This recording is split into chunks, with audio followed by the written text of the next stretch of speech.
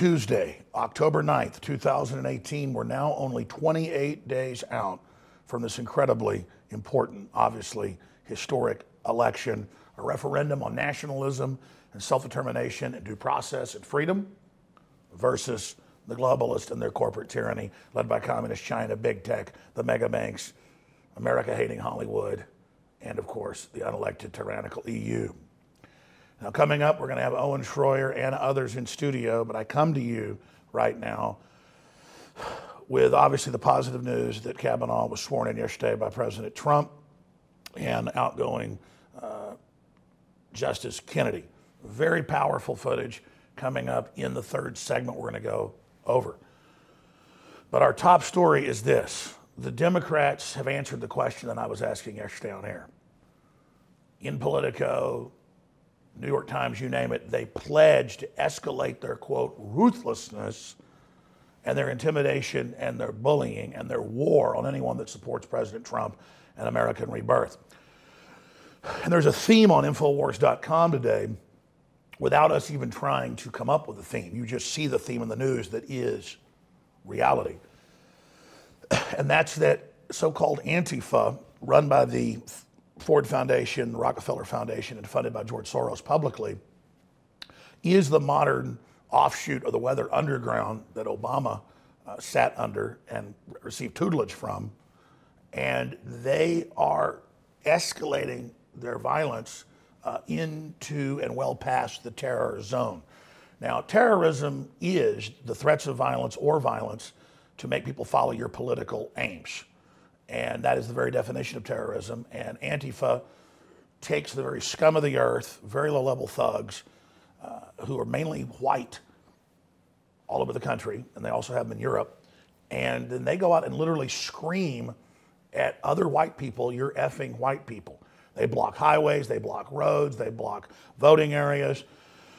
And if you're old and even driving a cheap car, that is a sign that you have a car, just like Pol Pot thought if you had glasses, that you're part of the elite and an evil effing white male, as Age Skrillex famously said.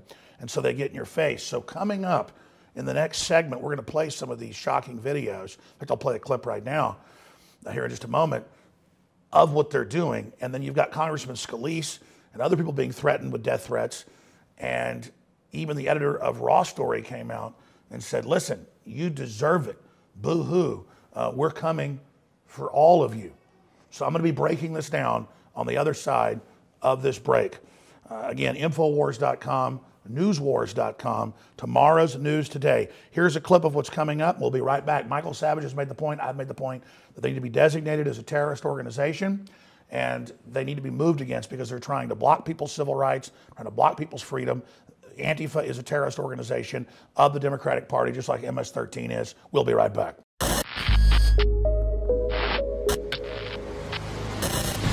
Because I told you to. Really? Mm-hmm. Don't hurt Yeah, me. brother. Just go, Yeah, you little white little. Really? No. Yeah. You're a little whitey, aren't you? The First Amendment. Get the down the road. Please just keep going the direction. Just please turn right, Please for go Christ's the sake. direction I asked For you to Jesus go. Christ's sake, just turn right. Please, you're Will ya? blocking traffic and they're getting pissed at you. We're blocking traffic. You can turn. You can just turn. Just go. Hey. Just go. Are we the ones blocking Just traffic? turn, please. Please just Now keep you're gonna have to going. wait. She's got cars coming. Oh. What are we doing here? Oh, you're from South Carolina. You are a little white supremacist. North Carolina, huh? Right. I'm a white supremacist because I'm white. Are you kidding me? Go back to North Carolina where you came from. We don't need your KKK in Portland, Oregon. KKK for North Carolina. Someone shut the f*** up so I can speak. I got traffic. I got traffic. Ask me if I give a f***. I was talking to him, not you. Thank you very much. But I'm in the middle. I'm in the middle. I am your host, Alex Jones, and this is History in the Making. Our top story today is all posted to newswars.com and infowars.com. And there is a theme, without me even directing the writers. There are more than 6 major stories showing major news site editors praising the physical attack on Congressman Scalise and saying that he deserved it, and praising other calls for violence against members of Congress's families, their wives, their children. We're going to be getting to that in a moment, but you just saw some of the footage. Obviously, a lot of beeps there, a lot of F you, F that covered up. The raw footage is on Infowars.com of Portland just yesterday. Paul Watson wrote about this, where the Antifa scum, the terrorist group, blocked the road and then screamed at white people, Hispanics, you name it, and said, F you, whitey.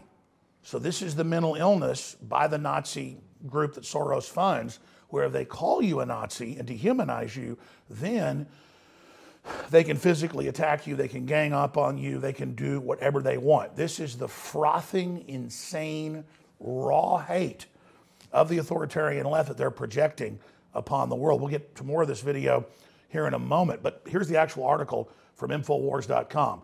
Boo-hoo, little baby. Leftist editor mocks shooting victims, calls for civility. Steve Scalise nearly killed by a deranged Bernie supporter last year who intended to kill all 17 members of that caucus delegation. A senior editor of the leftist publication mocked House Majority Whip Steve Scalise, Republican Louisiana's calls for civility in politics. Scalise, who was shot and nearly killed last year by a deranged leftist during a congressional baseball practice, tweeted Monday that the left's threats of violence against Republican politicians must stop. They were sending beheading videos to people's wives saying they're going to kill them. These vicious threats have to stop. This cannot be the new normal. There's absolutely no place for violence in our political discourse. Democrat leaders need to denounce this behavior, he wrote. But, oh, look, Martin Sismar of Raw Story responded, boo-hoo, little baby. And he went on to say he's not a survivor, he's an accomplice. And then we have the link in the article where Wolf Blitzer has the friend of the guy that went and shot Scalise and tried to shoot others, including Rand Paul. And they say that he's not a monster, he's a hero. So that's all on Infowars.com right now, an absolutely critical article that everyone needs to get out. It's a Jamie White article. Paul Watson has also written on some of this today because the left is now praising what Antifa did in Portland. So they all bend over backwards to praise whatever the left does on their basic paramilitary wing that is Antifa. And that's why they're protected, that's why they're praised. Of course, President Trump said, yeah, there's bad people on both sides from the white nationalist rally and the Antifa communists, because he went to Homeland Security right after it happened. He said, give me a briefing. And it later came out that's what happened. They said, well, this is a group of white nationalists, and then they're there. And sir, we believe it's staged. We believe a lot of them, well, we know a lot of them are Democrats just a year ago. A lot of them are in the art department, theater department. A lot of their parents are leftist, connected to the intelligence agency, sir. But the point is, we believe it's a synthetic operation to cause a riot. And then you've got Antifa funded by Soros, and they're basically a communist group, and the Weather Underground shock troops of the Democrats. So they said both sides are basically bad, but both sides have their free speech. And what they do is they block cars in, they won't let people get through, and that causes people to panic and then run over folks, and that's what you basically saw. Still a very, very extreme tragedy that, again, as I've said, was funded by Soros. The police collided the two groups together in that area to cause the crisis, and we have this in internal Antifa documents that George Soros' son funds, where in 2015 they tried to cause martial law in Maryland by having the police work with Antifa to try to get the black community to riot, but they failed. So again, they're mainly like an art department almost, who go out and have authorizations in blue cities, the documents show, to go so far with police. They're even allowed to throw bottles at riot police. The police are told to stand down, again, trying to get others to riot. But now they're going to the next level. When they have full-page ads saying, rise up, remove Trump, remove Pence from office, they are accelerating towards not just hitting people in the head with bike locks or stabbing people or beating people with metal batons as their favorite thing. And then, of course, Proud Boys and others have stood up to them, so they're called terrorists by the media for actually being defensive. And so now Michael Savage has come out and called on Trump to order arrest of Antifa members. And he goes over the fact that they're the new Weather Underground, that they're basically a bunch of professors and government operatives that are leading it and government bureaucrats, and that's why they're protected, and that they're a clear and present danger to this nation. The full video is up on Infowars.com. I think they've declared themselves to be a terrorist organization, Savage said, pointing to a story from last month about how Antifa members strategized how they could carry out, quote, ambushes and assassinations to further their political agenda. They're absolutely a domestic terror group. What else can anyone call them? And why are we going to sit here and let them go ahead and carry all this out? And he says they smear and try to destroy anybody who stands in their way, first verbally and now physically. They're absolutely on the warpath. There's very little opposition. So that's what's happening here is the Democrats have announced in Politico, we're going to get even more ruthless, and they're going to use their modern weather underground types, their shock troops, to trigger the violence, just like they did at Kent State 2 weeks ago when Millie Weaver covered it, or a week and a half ago. They were trying to get a riot going. They were throwing plastic hand grenades that weren't real hand grenades and bottles and hitting the police and hitting the open carry group, trying to get them to shoot them.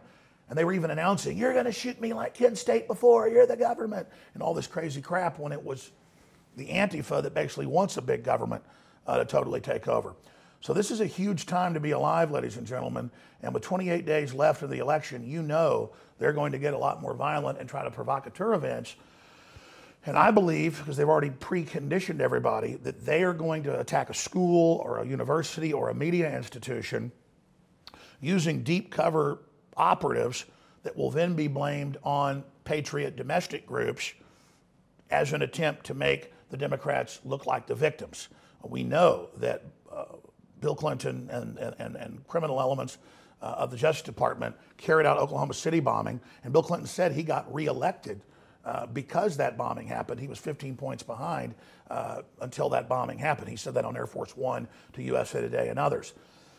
And so when you see them all over the news saying Alex Jones says use battle rifles on the media and kill the media, but they never show any video or any photos or any text, you know that that is preconditioning to first silence me before they stage the event and then clearly blame InfoWars. And many other analysts have come to the same conclusion that I'm being set up and being prepared for a massive false flag event, and then the entire liberty movement will follow. First they demonize me, then they have people not stand up for me, and then that way when the terror attack comes and is blamed on me, you won't stand up for me, other talk show hosts, other media, other conservatives, other nationalists, and then like dominoes, it'll all be blamed on you.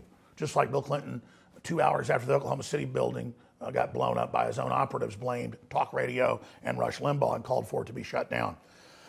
So we're going to go to break with some more of what happened in Portland, the incredible footage, and we're going to come back with even more of it on the other side. Then we've got some clips of President Trump as well. I'm Alex Jones, Infowars.com, Newswars.com. We'll be right back. Please stay with us.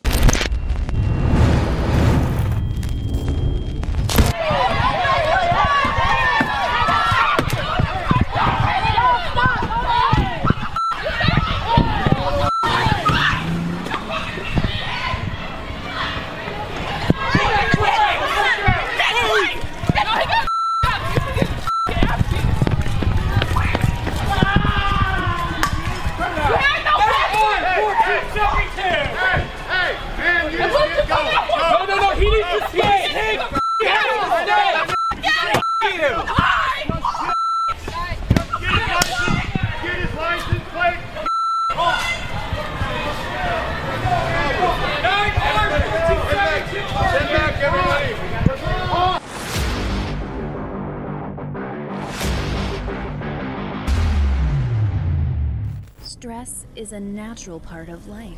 Work, family, friends, and everyday accidents can put a lot of strain on the body and your mood. Don't let life weigh you down. Happies is a powerful mood and stress support formula that has your back against life's daily inconveniences. Made with ancient ingredients used for thousands of years, Happies can help you take back the day. With our powerhouse formula, Happies can be an important part of your daily supplement routine. With poor diet and the constant on and off of your work life, it's more important than ever to support your body in the fight against stress. With powerful ingredients combined to help support the mind and body, Happy's helps support during stress, promotes overall well-being, and helps support your mood. Don't live your life bogged down. Help your body overcome the effects of daily stress and pressure today with Happy's from InfoWarsStore.com.